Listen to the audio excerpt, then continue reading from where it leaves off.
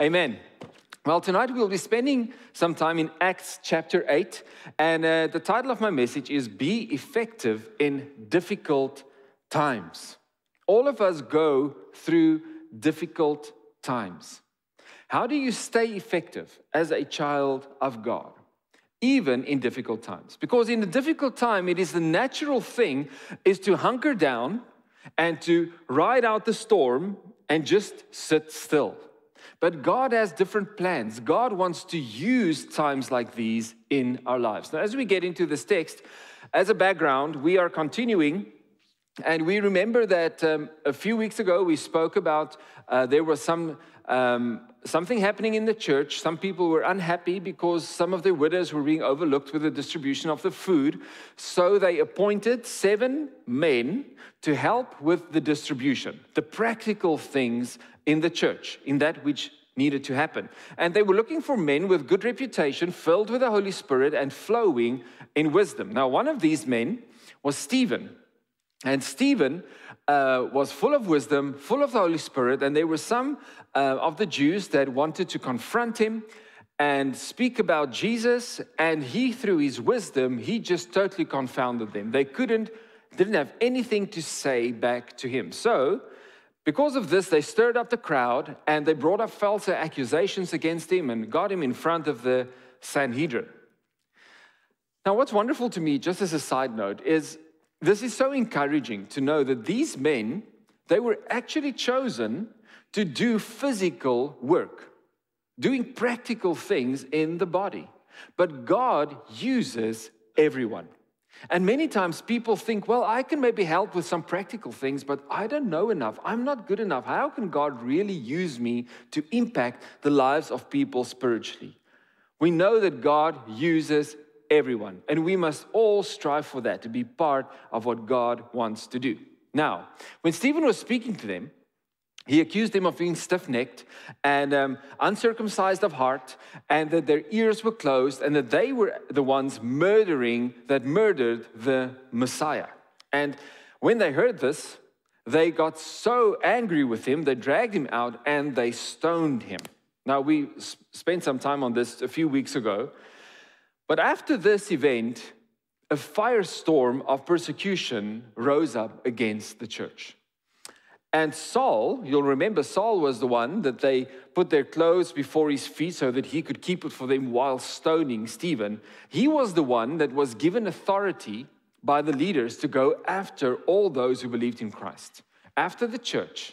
And he was entering into the houses of people, and he was dragging them out and said, "Do you believe in Christ?" Dragging them out, putting them in prison, and even stoning some of them. Now, you can see that as a result of this persecution, the church scattered. The church in Jerusalem scattered to all over the area around them, to Judea and Samaria. Only the apostles stayed in Jerusalem. Now, what do we make of all of this? Because everything was going so well with the church. And they were together, and they were busy in fellowship, and they were eating together and sharing meals and sharing everything they had and spending time in the Word. And they were seeing miracles and wonders, and it was just a wonderful time. But was this what God asked them to do? Because when we see what Jesus said in Acts verse 1, verse 8, he said, "Go and be my witnesses in Jerusalem," that they were doing, but also in Samaria and Judea and to the rest of the world. God was not calling them to cluster like a kibbutz and just stay together.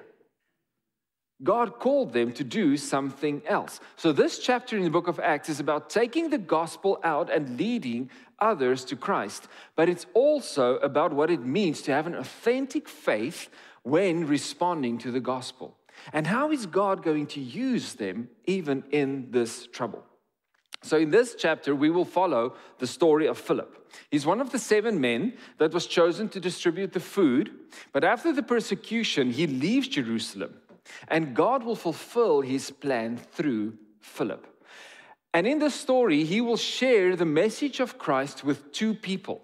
And they will have very different responses. And we can learn from this and apply this to our lives so that we will also have authentic faith. So let's get into the word. We're going to be reading from Acts 8 from verse 1. So Saul was in hearty agreement with putting him to death, speaking about Stephen. And on that day, a great persecution began against the church in Jerusalem. And they were all scattered throughout the regions of Judea and Samaria, except the apostles. Some devout men buried Stephen and made loud lamentation over him. But Saul began ravaging the church, entering house after house, dragging off men and women. He would put them in prison. Therefore, those who had been scattered went about preaching the word. Philip went down to the city of Samaria and began proclaiming Christ to them. The crowds with one accord were giving attention to what was said by Philip, as they heard and saw the signs which he was performing. For in the case of many who had unclean spirits, they were coming out of them, shouting with a loud voice. And many who had been paralyzed and lame were healed. So there was much rejoicing in the city. Now, here's the first guy. There was a man named Simon, who formerly was practicing magic in the city and astonishing the people of Samaria, claiming to be someone great. And they all, from smallest to greatest, were giving attention to him, saying, "This man is what is called the great power of God." And they were giving him attention because he had for a long time astonished them with his magic arts. But when they believed Philip preaching the good news about the kingdom of God and the name of Jesus Christ, they were being baptized, men and women alike. Even Simon himself believed. And after being baptized, he continued on with Philip. And as he observed signs and great miracles taking place, he was constantly amazed. Now, when the apostles in Jerusalem heard that Samaria had received the word of God, they sent them Peter and John, who came down and prayed for them that they might receive the Holy Spirit. For he had not yet fallen upon any of them. They had simply been baptized in the name of the Lord Jesus.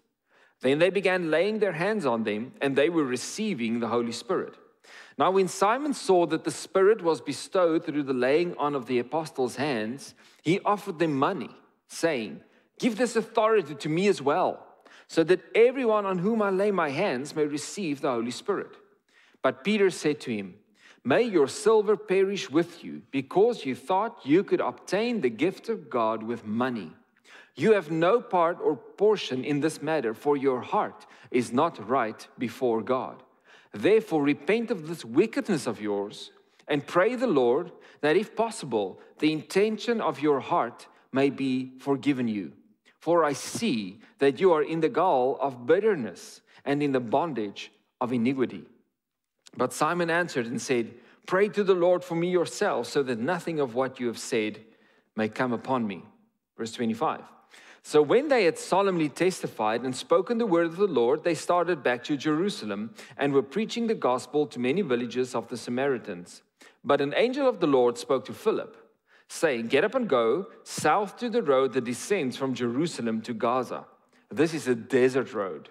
So he got up and went, and there was an Ethiopian eunuch, a court official of Candace, the queen of Ethiopians, who was in charge of all her treasure. And he had come to Jerusalem to worship. And he was returning and sitting in his chariot and was reading the prophet Isaiah. Then the Spirit said to Philip, "Go up and join this chariot." Philip ran up and heard him reading Isaiah the prophet and said, "Do you understand what you're reading?"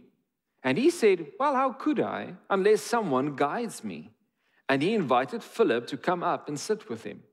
Now the passage of scripture which he was reading was this: "He was led as a sheep to slaughter, and as a lamb before its shearer is silent, so he does not open his mouth. In humiliation his judgment was taken away. Who will relate his generation? For his life is removed from the earth." The eunuch answered Philip and said, "Please tell me, of whom does this prophet say this? Of himself or of someone else?" Then Philip opened his mouth, and beginning from the scripture, he preached Jesus to him.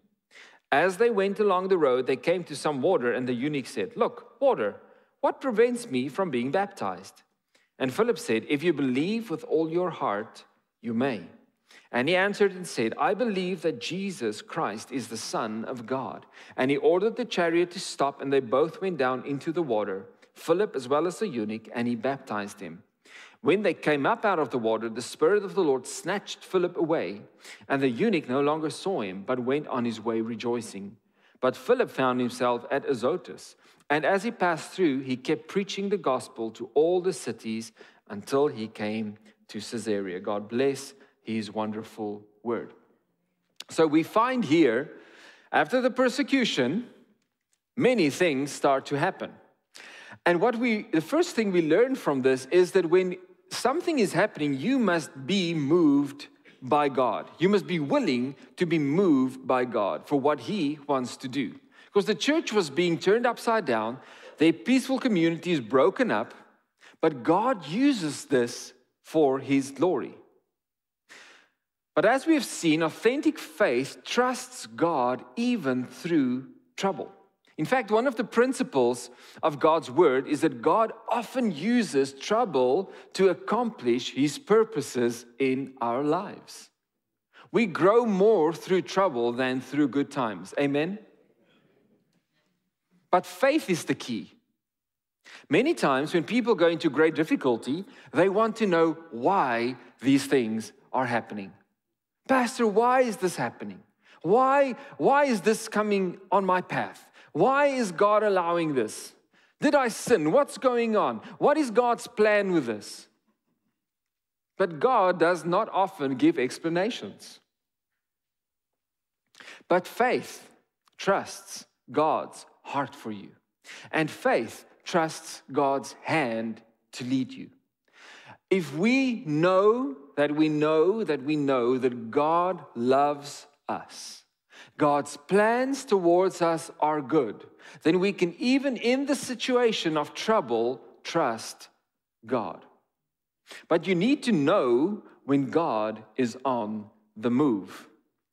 Because see, when difficulties and persecution and challenges arise, that's when you need to watch what God is doing. Someone once said, the enemy only attacks those who are a threat to him. If you're not under attack, maybe you're not a threat. Now, when persecution and troubled times come, that's when we need to watch. What is God busy doing? In fact, it's in times of ease and complacency that the church becomes ineffective. We can correlate this to an army of a country. When a country becomes complacent and their standing army doesn't train, they are in great peril. Great trouble can come against them. And many countries have learned by now that you must always be at the ready, always be training. Don't become complacent. That's why our army trains even when there is no war, so that when the need arises, they are ready. See, complacency is a horrible thing. However, if your faith is shipwrecked and you're angry with God because you're going through trouble, then your lack of faith and a bitter heart will cause you to miss what God is doing. Don't get bitter towards God when you experience troubled times. That's the attack of the enemy. That's when we need to stand in faith. We need to stand in truth and say, I don't understand this, no, but I trust God. You'll remember the story of Joseph. Joseph, when he was thrown in a pit, then sold as a slave, then went into Potiphar's house, then was accused wrongly, thrown into prison. Oh my word. If there is one man that could have said, God, what are you doing? It was Joseph. Yet, when he met his brothers, he said in Genesis 50 verse 20, he told them, as for you, you meant evil against me, but God meant it for good in order to bring about this present result, to preserve many people alive. When the famine struck, God had already placed him in the right position to be able to save a multitude and in essence, save the bloodline through which the Messiah would come. God was in this. And although he couldn't see it, he was trusting God. And in the same way, we need to trust God. And we see here in the book of Acts, God uses this persecution, this attack against the church, to disperse them through Judea and Samaria. And soon the gospel will spread throughout the cities of the known world. And I wrote a note here, an extra note, this morning as I went through my sermon that says, what the enemy meant for evil, God will turn it for good. And it was such an encouraging thing to my heart that is the song we sang just before this message came. What the enemy means for evil. He thinks he is doing a check move, but God has the last move. God always has the last move. Now notice in verse 4 that those who had been scattered went about preaching the word. They weren't discouraged or they faced shipwreck. They went on and went around telling people of what God has done. So Philip even went to the Samaritans. Now you will know, if you've studied the Bible a bit, that the Jews did not like the Samaritans. They didn't speak to them. They saw them as a type of a half-breed. They looked down on them. But when Philip went into that place, something changed in his heart. He had the heart of God. He saw people in need of God. He cared for them. And this is where that saying comes, people don't care how much you know until they know how much you care. Every person that Jesus encountered was changed because they could sense that he loved them and he cared for them. And see, God is on the move, and Philip wants to be moved by God. He has taken hold of hope. Even though I don't understand God, I will stand on hope. And hope isn't something that I know, it's something that I trust for. Hebrews 6:18-19 says, we who have taken refuge would have strong encouragement to take hold of the hope set before us. See, there's a hope before you, but you need to take hold of it. You need to apply it. You need to say, God, I choose to take hold of that which is the hope. It's your choice. This hope we have as an anchor of the soul. Do you need an anchor for your soul? Does it feel like your soul is fluttering in the wind? Take hold of the hope of Christ. Take hold of the hope of his love. Take hold of him. Both sure and steadfast. It can never be shaken. But sometimes you need to get yourself out of the way. And we see this as Philip is sharing the gospel in Samaria. God was also doing signs and wonders, and unclean spirits were coming out of people, and even the lame started to walk.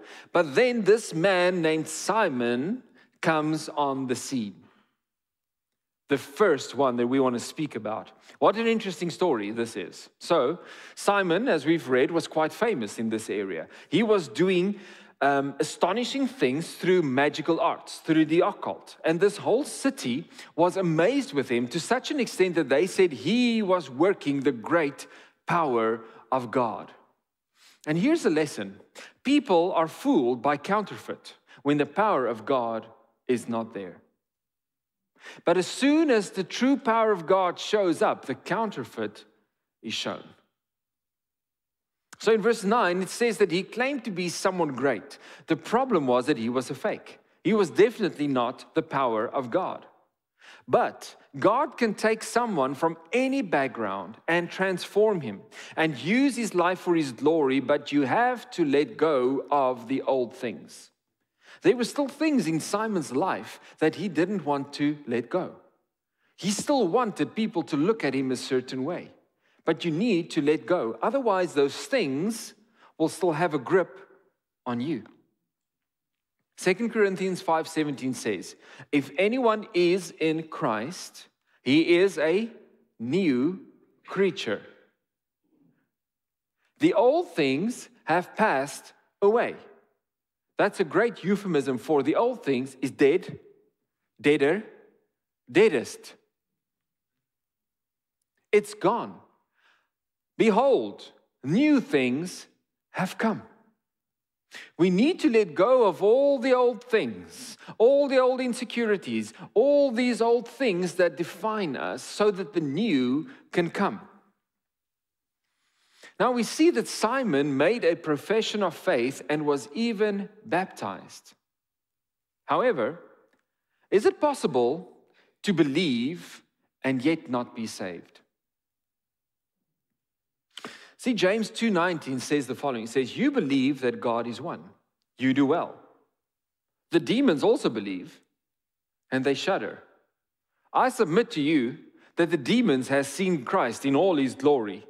They might even believe more than you and I. Yet they shudder.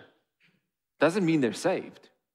John 2:23-25, now when Jesus was in Jerusalem at the Passover during the feast, many believed in his name, observing his signs which he was doing. But Jesus on his part was not entrusting himself to them, for he knew all men.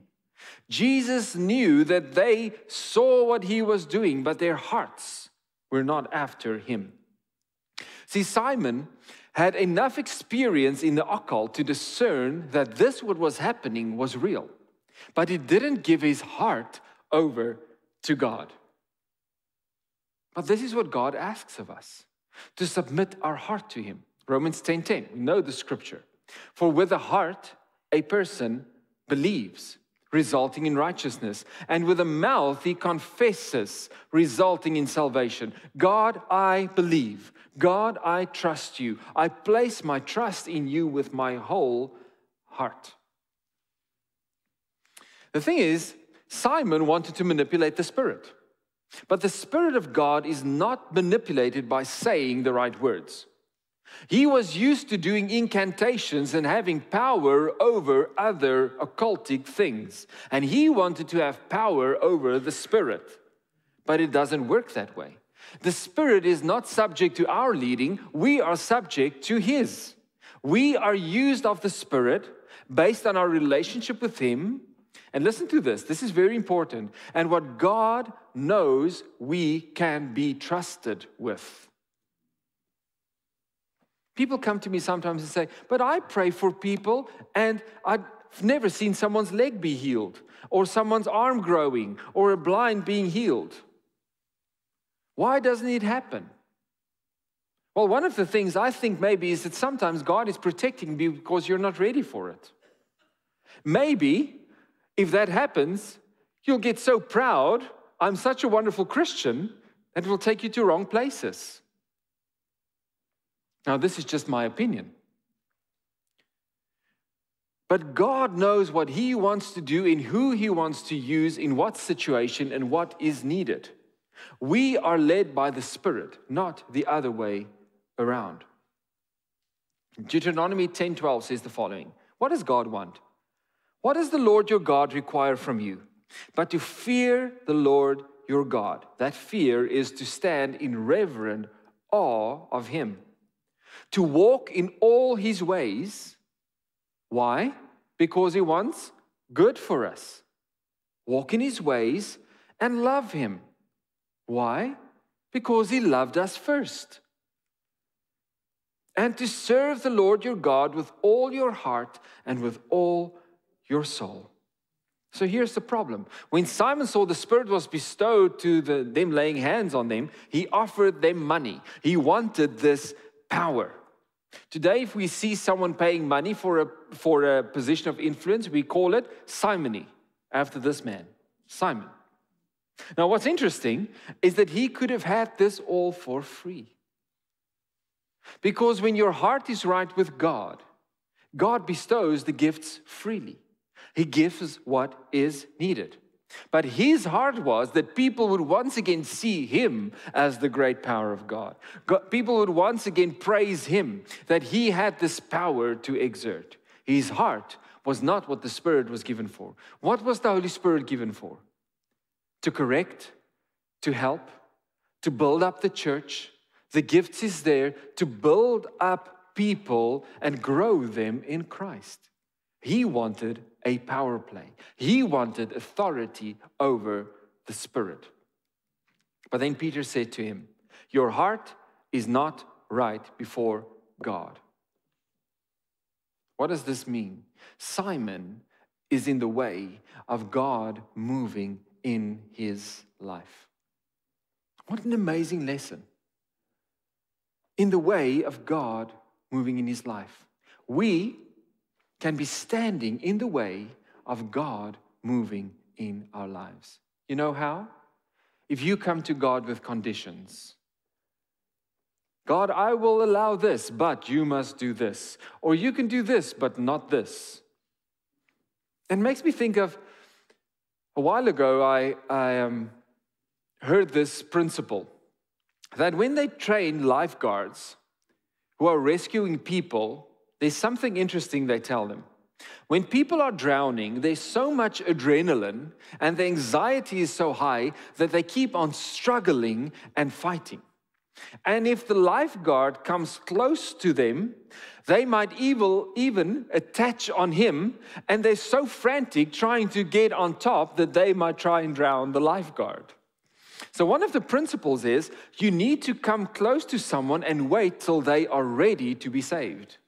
Isn't that interesting? When they are willing to surrender to you, to hook them in and start to swim. If they resist you, let them go until they stop struggling, and then you can take them when they relent, when they surrender.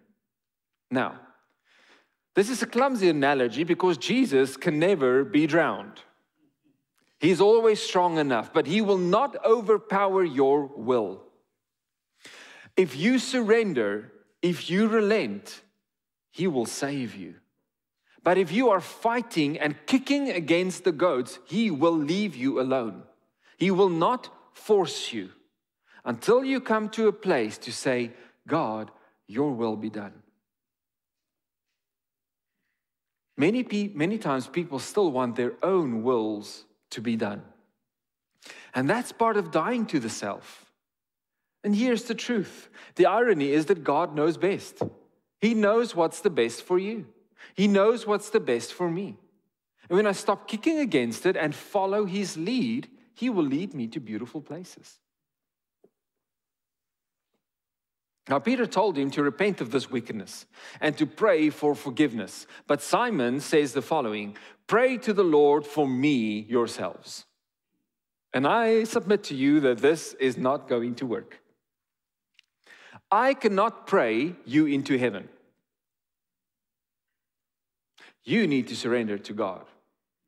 I can pray and pray, God, convict this person. God, draw them closer. God, open their hearts and their eyes so that they will surrender to you.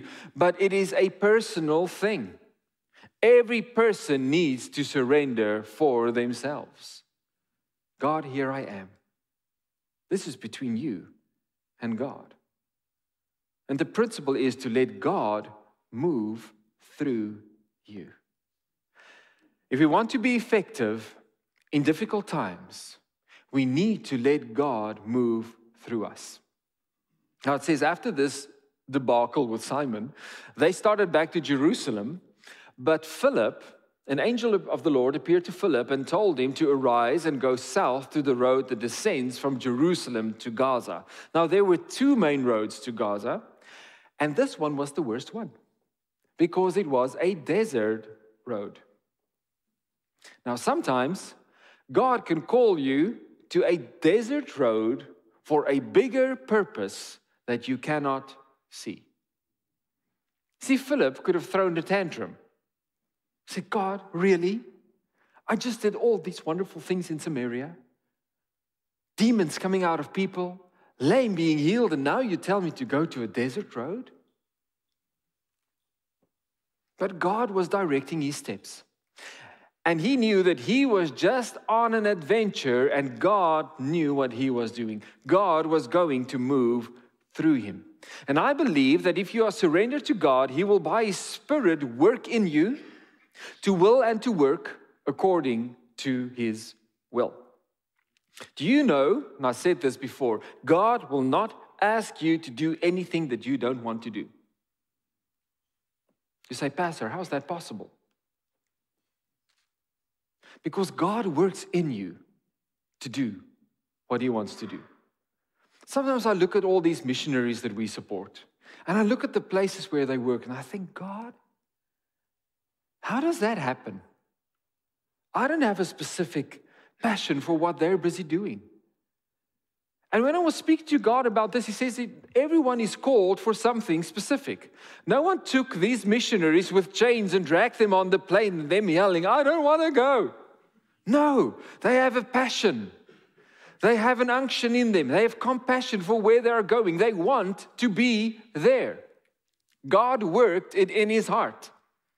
As soon as they surrender, God works in your heart. Nobody's forcing me to preach and teach here this evening. I love it. Nobody forces me to lead worship. I love it. God is working it in your heart. What is God working in your heart? Are you surrendered that God can work in your heart so that you can do what He wants to do? If you want to be used by God, be effective in difficult times, say, God, change my heart. God, come and do what you want to do. An interesting thing that happened with us was when we were here 2.5 years ago, we were praying about this call to come to this church. And we really knew that God wanted this, and we were convicted in our hearts by the Holy Spirit, and we had this excitement of what was happening. And as we went home, we told our kids, and everything, we prepared everything and put our house in the market and started selling our things and took the kids out of school and put them in homeschooling, because it would only be 2 or 3 months until we get here. And then COVID hit. And we're locked down. And we've got all these plans and all these ideas and all these things that God's calling in our hearts already here. And God says, not yet. And then we get all these obstacles and things happening in the physical and in the spiritual. And USCIS gives trouble and denies our stuff. And we have to, and miracles happen. And it's just such a beautiful, long story. Maybe one day I'll share it with you, how God just miraculously moved. But I remember there were a few times in this journey that we thought, is this really going to happen? I remember my daughter told us, are we still really going to America?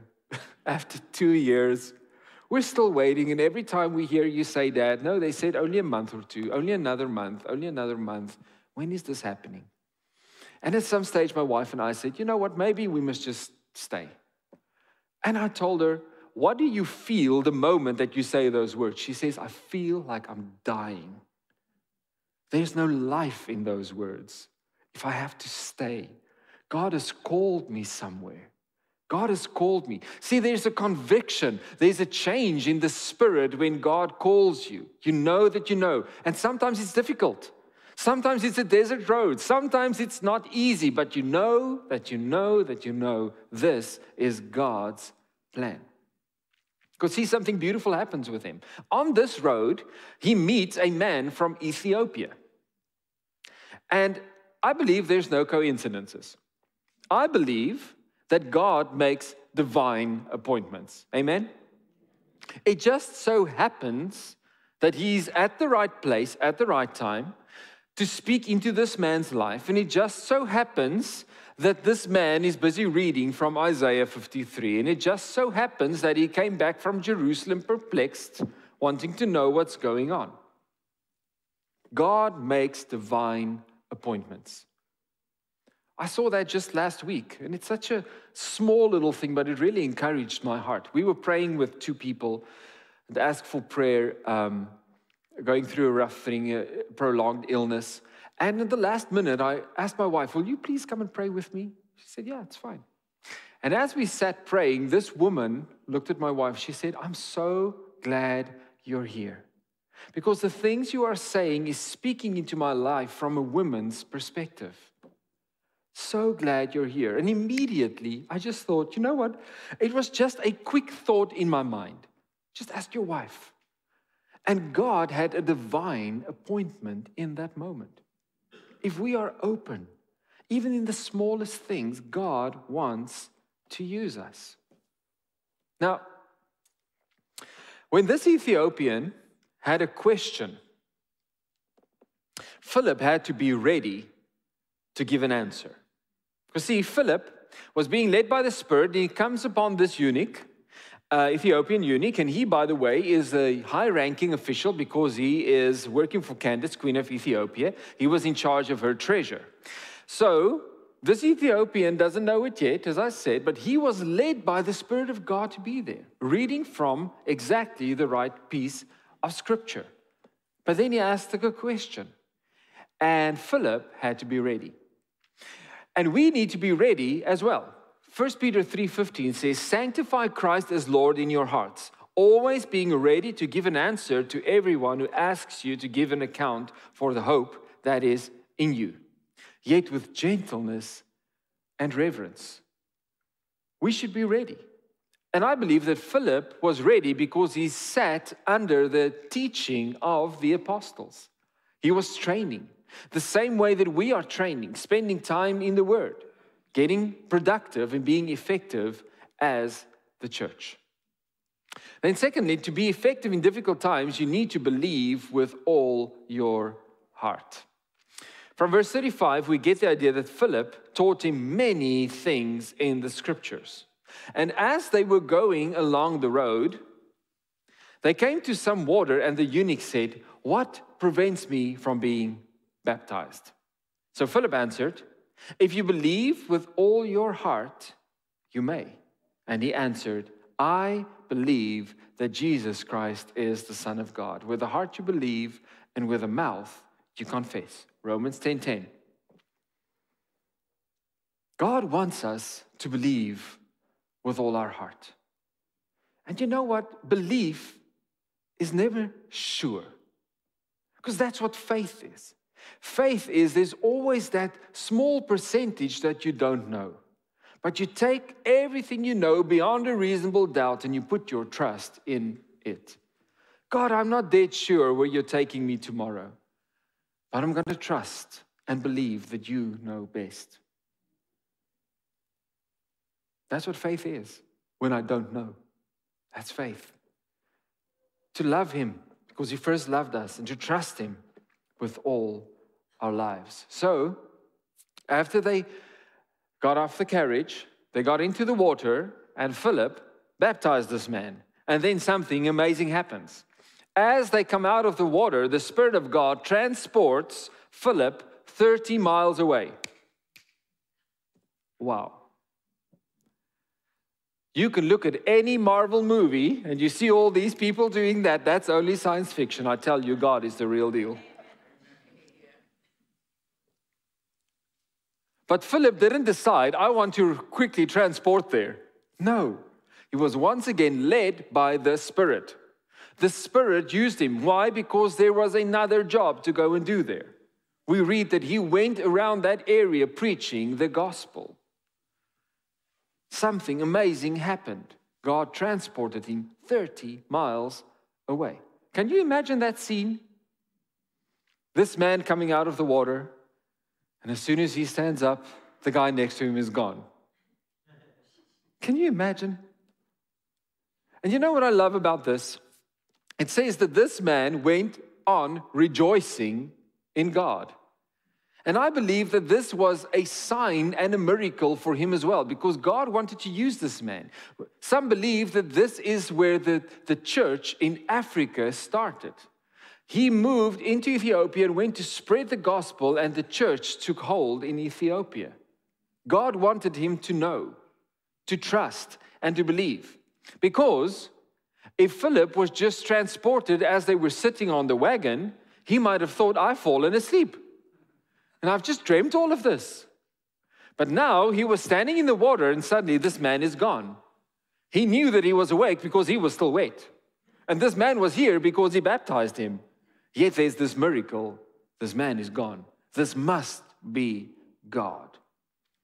God did something amazing. But two things were necessary. And we'll close with this.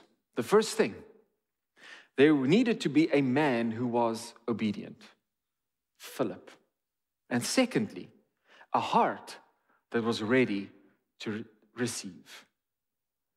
A heart that said, God, I want you. A heart that says, God, I don't want to be like Simon. I don't want to try and manipulate the Spirit to get my will. to do what I want so that I can get my will be done on earth.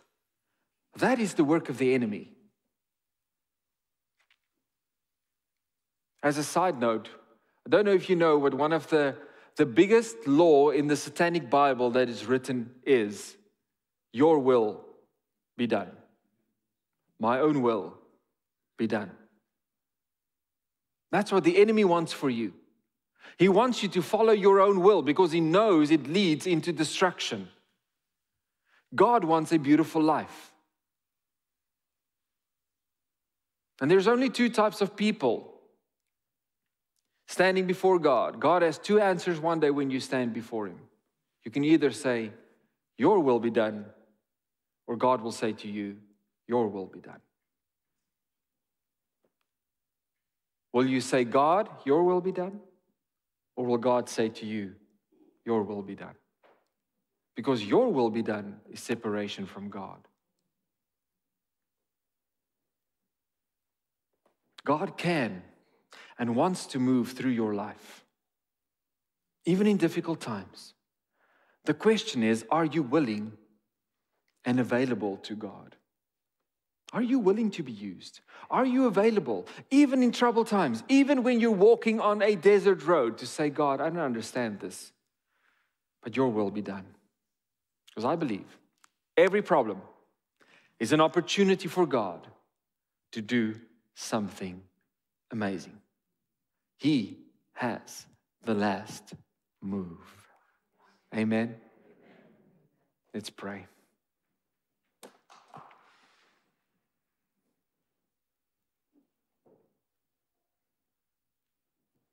Thank you, God, that in moments like these, Holy Spirit, you are ministering to our hearts.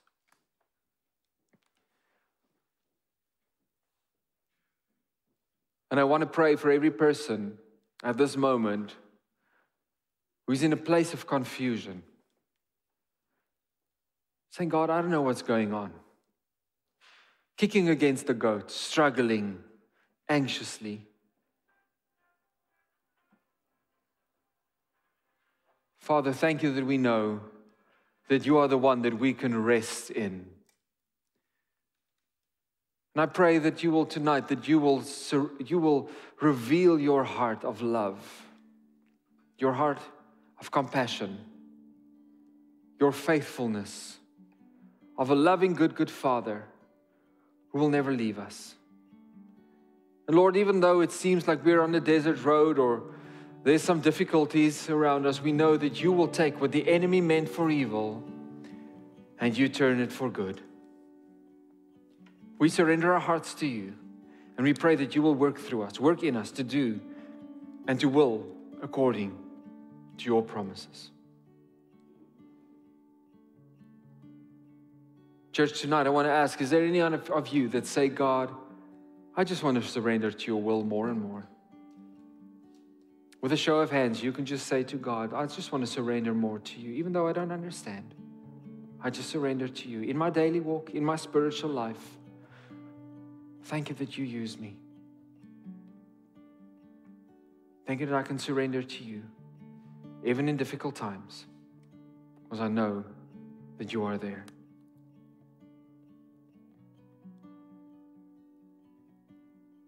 Lord, we want to surrender to your Spirit. Holy Spirit, come and use us. Use us for your glory. Use us to be effective for that which you want accomplished in this life, so that your kingdom may come and that your will be done. Your life will move on this earth. We honor you for that in the wonderful name of Jesus. And everybody says, Amen. We're going to partake of the communion.